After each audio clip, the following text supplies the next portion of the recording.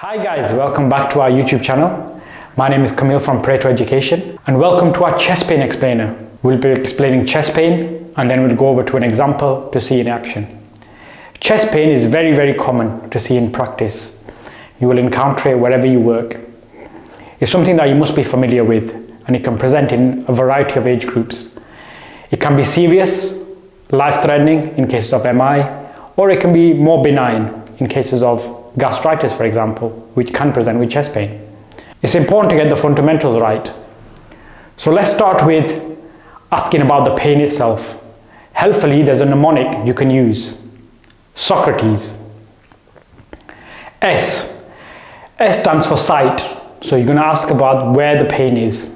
Central chest pain, to the left, to the right. O stands for onset. You're going to ask the patient, when did the pain start? How did it develop? Did something trigger it? Anything like that. C stands for character. What is the character of the pain? This enables you to familiarize yourself with, is it a stabbing pain, griping pain? What kind of pain is it? R stands for radiation. Does the pain travel anywhere else? Left arm, jaw, typically for MI. A stands for associated symptoms. Is there any nausea, clamminess, vomiting, for example? T for timing. Timing will give you an indication about how long the pain lasts. You know, what's going on at that time? Is there any particular time of day? How long does the pain last in total? E, exacerbating and relieving factors. So is there anything that makes the pain worse? Anything that makes the pain better? For example, activity, exercise makes it worse. Any medication makes it better. And finally, S at the end, severity. Severe, how severe is the pain? 1 to 10 factors or mild, moderate, severe. Also, with fundamentals of chest pain, you want to talk about the red flags. These are things that can give you an indication that something more serious is happening. Is it a tight, griping chest pain with the radiation to the left jaw and the left arm? We're concerned about this.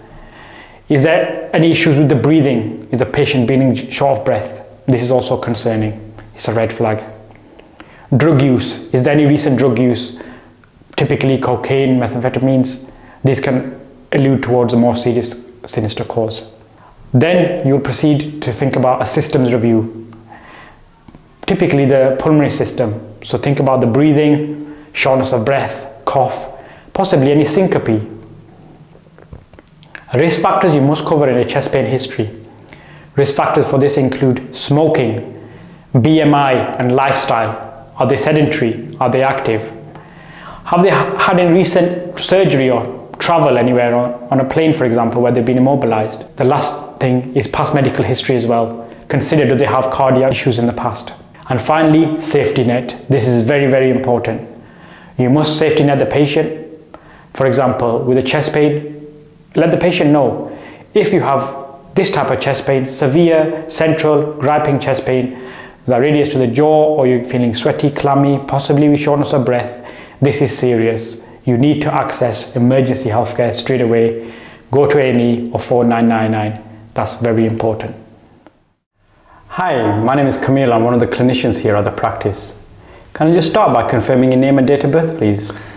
I'm Alan Smith and my date of birth is 1st of April 1962. Nice to meet you, Mr. Smith. The receptionist tells me you've come in with some chest pain today. Is that right? That's correct. That's correct. So tell me a little bit more about this chest pain and how I can help today. I'm a little bit worried about this chest pain actually. It's been going on for quite a few months and it's been coming and going, but it's becoming more frequent and that's why I've come to see you. Okay. Well, you've definitely done the right thing by coming to see us and seeking help, and we'll try and do our best to address these concerns for you. So tell me about this chest pain. Where is the site of the chest pain? Really in the center of the chest. Okay. Since when has this been going on? You say months or? A couple of months, probably coming up to a year. Okay. And does it happen every day or what's? It doesn't really happen every day, but it definitely happens more when I'm doing things. And can you describe the pain at all? Yeah, it's a very strong ache. Sometimes, you know, as if somebody is pressing on my chest. Okay, yeah. And does the pain travel anywhere else or does it stay in the center of your chest? Just stays there. Okay. And when you're feeling these chest pains, do you have any other symptoms? For example, do you feel short of breath? Do you feel nauseous? I definitely feel nauseous whenever I get the pain. Okay. What about shortness of breath? No shortness of breath. Okay, what about clamminess, sweating, anything like that? Not that I've noticed. Have you ever fainted with it? No, definitely not. Okay. Okay, that makes sense. Thank you for telling me that. And what about in terms of timings? Does it get better in the morning, evening, that kind of thing? Not really particular any time, you know, quite random sometimes. And how long would it last? Probably about 10 minutes. 10 minutes or so? 5-10 minutes maybe. You can see how that's affecting your life. Is there anything that makes the pain better or worse, for example? Particularly when I rest. Okay. When I sit down, you know, and just try to take my mind off it, it kind of goes away. Okay, so the pain does resolve. And what about making it worse? Does anything make it worse? I have noticed that whenever I go out into the garden to deal with the grass with my lawnmower, it definitely comes on. I don't know what it is, but if I feel like whenever I'm doing something, you know, I break a sweat with, that's when the pain comes on. Okay. And if you were to describe this pain, I know it's quite difficult to say, you're not experiencing it now, but on a scale of 1 to 10, with 10 being the severest level of pain, how severe would you say your pain is? Probably say a 7 or an 8, so quite bad really. Okay. So you're describing to me a sort of a 7, 8 out of 10 central chest pain that's been going on for the past couple of months. It's quite intermittent really, coming and going. Lasts about 10 minutes or so. You don't really know exactly when it starts, but it does tend to be associated with when you're perhaps doing some activities, mowing the lawn, for example, that kind of thing. Is that a fair summary of what you've just told me? I think so. Okay. Is there anything you were particularly concerned about?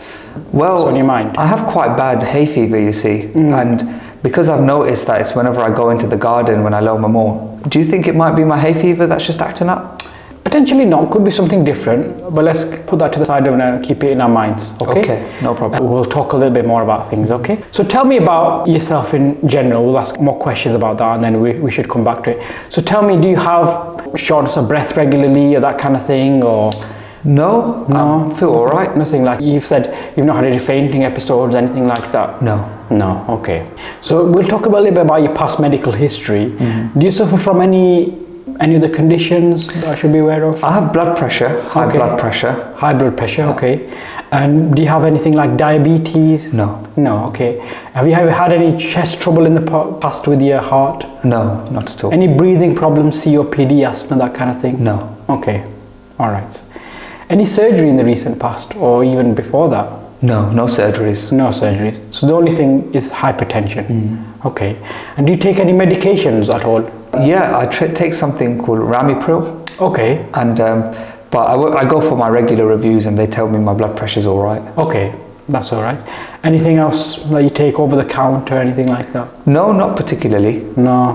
When you've been having these chest pains, have you been taking any pain relief? Not really, not really. No. Like I said, I just sit down and then, you know, give it a few minutes and then it goes away. Okay. Do you have any allergies that I should be aware of? No allergies per se, but I do get bad hay fever. Okay. So pollen probably might be an allergen for yourself. All right, okay. Okay. What about a family history? I mean, any immediate relatives, so parents, siblings, that kind of thing. If they've had any sort of heart trouble in the past. My dad actually passed away with a heart attack. Oh, he did? Okay. And he was about 60 years old. Okay. And my mum, she had a stroke when she was 64. Okay. So. But that's all really. Okay. Relatively on the younger side compared to others. Okay. Is that something that's playing on your mind at all or anything like that? No. Not really. Not until you've mentioned things like this. But I think, I actually think it might be my hay fever. Okay.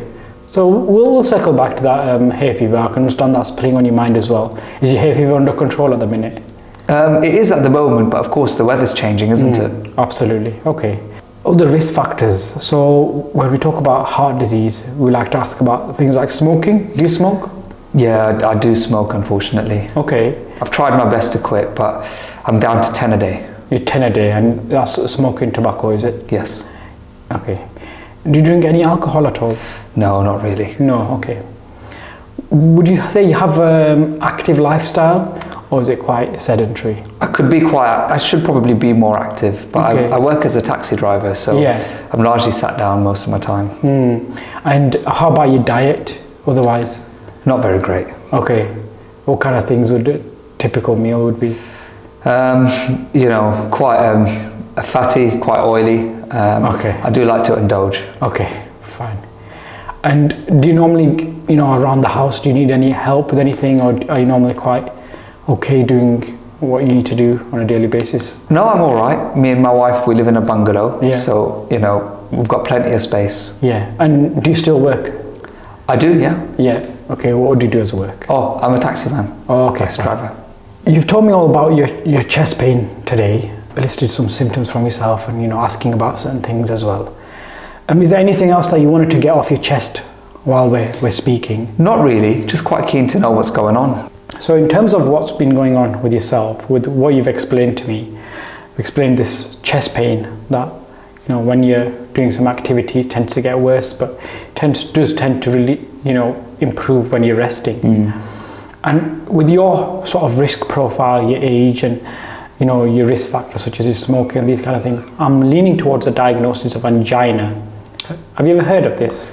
It's been mentioned, but I don't really know much about it. Okay, so angina is a heart condition which the blood vessels that supply the blood to the heart muscle are a bit narrow. That's mainly due to something called cholesterol buildup in the arteries. Okay. And this can cause narrowing, so when the heart pumps faster, when we're exercising, for example, and needs more blood supply, that's when you can feel these pains because not enough blood is reaching the heart tissue. Right, okay, that makes sense. Okay. Angina can be quite well managed, providing you know the right treatment and you know how to look after yourself. Angina can actually be well managed in the community, providing you're on the right treatment and you're looking after yourself, and you do some things in terms of your lifestyle that can help you as well. Okay. So in terms of angina, we can give you something called GTN spray, which you can spray in the mouth, under the tongue, whenever you're feeling like you're having an episode, and it quite rapidly will provide you relief. Or when you're thinking that you will perform some strenuous activity, you can use it as well. That's good. Yeah, and we also trial you on some medication called a beta blocker, which is a tablet you take every day, and that should help protect the heart as well. Okay. Some things that you can do for yourself is perhaps, you know, consider stopping or cutting down further on the cigarettes. Perhaps a more healthier lifestyle in terms of food choices and activity levels. And these kind of things would all help for your angina. Fine. You would probably need a further appointment to explain these things further and get you on the exact right medication doses and make sure everything is teed up for you to go. I'd appreciate that. Of course. Before you go, I just want to say that this is not associated with your hay fever, so I just want to put that to a side. Right, okay. Okay, so this is angina, it's a separate issue. Okay. Finally, I want to give some safety netting. So these are the things you should look out for in case things get worse, things are not improving, okay? So angina can lead to some more serious things such as heart attacks. So it's something that you should be aware of, and we explain this to every patient that we diagnose with angina.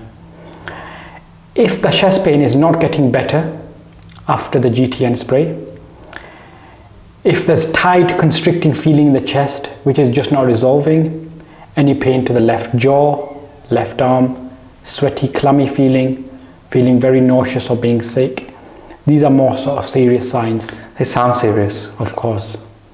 And in this case you must seek immediate emergency help, whether that's presenting yourself to A&E or phoning 999.